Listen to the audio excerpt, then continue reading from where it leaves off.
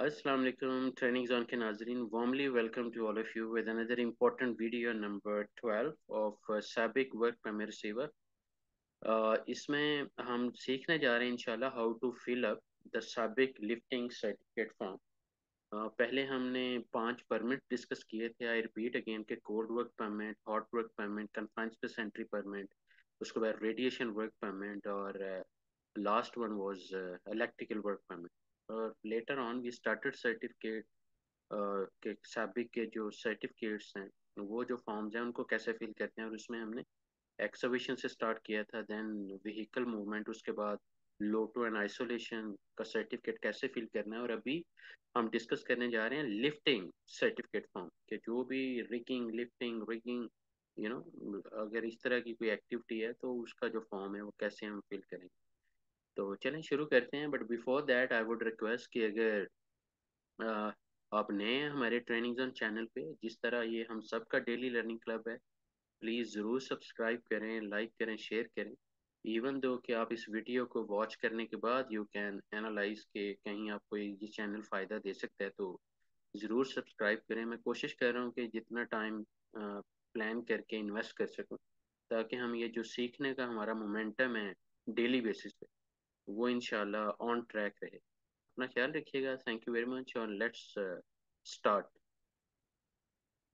देखें, जो lifting certificate है उसमें सबसे पहले तो जॉब डिस्क्रिप्शन बहुत इंपॉर्टेंट है कि आप लिफ्ट क्या करने जा रहे हैं और एग्जैक्टली exactly आपकी जो जॉब डिस्क्रिप्शन है वो क्या है, कि क्या क्रिटिकल लिफ्ट है या कि नॉन क्रिटिकल.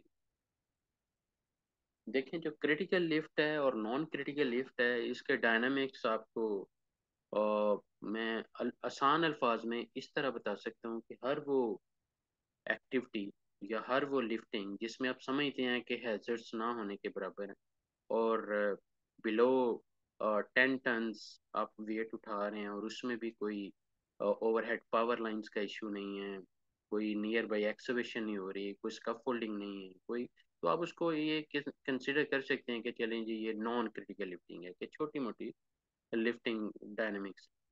और दूसरी तरफ क्रिटिकल लिफ्ट है, चाहे आप 1 टन ही उठा रहे हैं या 40 टन अबव के, और वो near by energise power lines हैं या नियर बाय रिस्ट्रिक्टेड एरिया या विद इन रिस्ट्रिक्टेड एरिया, तो फिर वो क्रिटिकल या टेंडम लिफ्टिंग है. या ऑफशोर इंडस्ट्री में सपोज अगर कोई समंदर के अंदर सिमल्टेनियसली कोई लिफ्टिंग का प्रोजेक्ट है, तो इस प्रोस्पेक्टिव में we we truly need to understand कि ये क्रिटिकल लिफ्ट है. और चाहे वेट 1 टन ही क्यों नहीं, ये बियर इन माइंड, क्योंकि ये कंफ्यूजन बड़ी मिसकंसेप्शन है ये कि जी बस 10 टन 20 टन, और वो तो हमने डिवाइड किया है कि अगर क्रिटिकल लिफ्ट है तो रिगर लेवल 1 चाहिए, 40 टन अबव, और जो भी क्रिटिकल लिफ्ट हैं. लेकिन मैं कह रहा हूँ कि जो क्रिटिकल लिफ्ट हैं वो 1 टन पे भी sometime can come on our way, कि अगर एरिया इतना खतरनाक है तो उसमें 1 टन की जो लिफ्टिंग और मूवमेंट है वो भी मैटर्स अलॉट, राइट. तो इस वजह से क्लासिफिकेशन बहुत इंपॉर्टेंट है.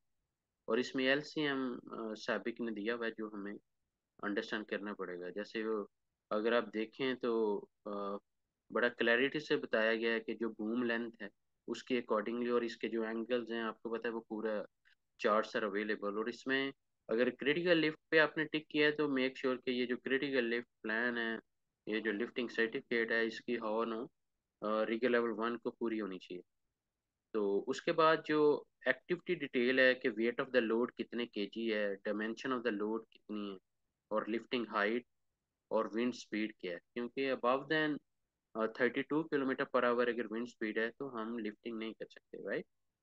इसी तरह क्रेन की इंफॉर्मेशन भी हमें पता होनी चाहिए कि टाइप ऑफ क्रेन क्या है, क्रेन का मॉडल क्या है, क्रेन कितनी कैपेसिटी की है. लोड आपने 40 टन उठाना है, क्रेन की कैपेसिटी है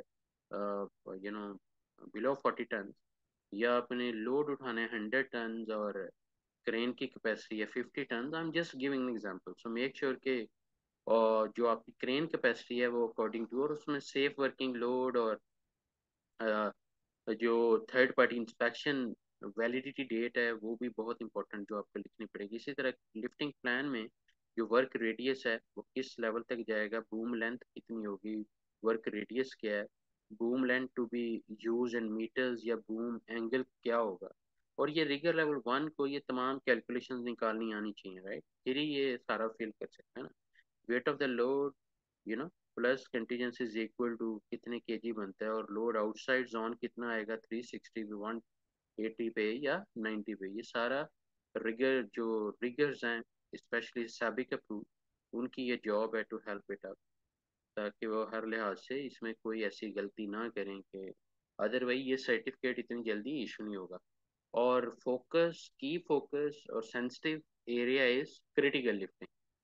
और क्रिटिकल लिफ्टिंग के डायनामिक्स मैंने आपको बता दिए हैं कि अगर 1 टन भी अगर आप एक सेंसिटिव प्रोहिबिटेड एरिया या रिस्ट्रिक्टेड एरिया में उठाने जा रहे हैं, या मतलब चाहे वो ओवरहेड पावर लाइंस हैं या कोई एक्सकेवेटेड एरियाज के करीब हैं, या कहीं पे कोई स्पेसिफिक कंस्ट्रक्शन हो रही है, या कोई कन्फाइंड स्पेसेस है नियर बाय, तो और या इवन इटसेल्फ जो मटेरियल आप एक जगह से उठा के दूसरी जगह रखने जा रहे हैं, वो मटेरियल इतना सेंसिटिव है कि आप उसको नॉन क्रिटिकल लिफ्ट नहीं कह सकते।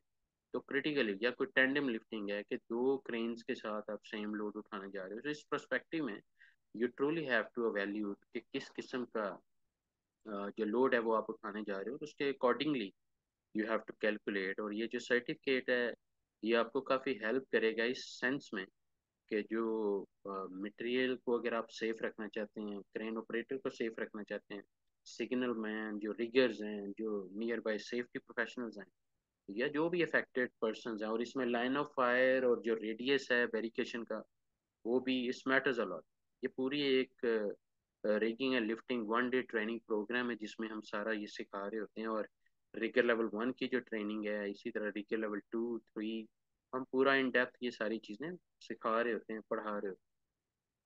चलें, एनीवे, अब आपको समझ आ गई होगी कि इसमें क्या क्या इन्फॉर्मेशन आपने फिल करनी है, लेकिन कोई इन्फॉर्मेशन गलत फिल नहीं होनी चाहिए, और कोई टिक आपका फेक टिक ना हो, because you are the front safety leader. अपना ख्याल रखिएगा। Thank you very much. So nice.